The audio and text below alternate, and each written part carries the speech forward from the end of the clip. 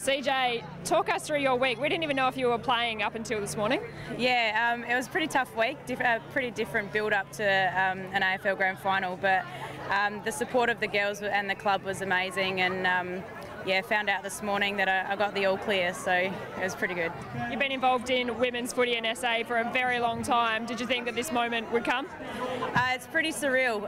When they put that medal on my head, it kind of weighed me down a little bit, and no, it's unbelievable, and to now know that there's a pathway for all little girls running around and they can reach these big moments. It's just amazing.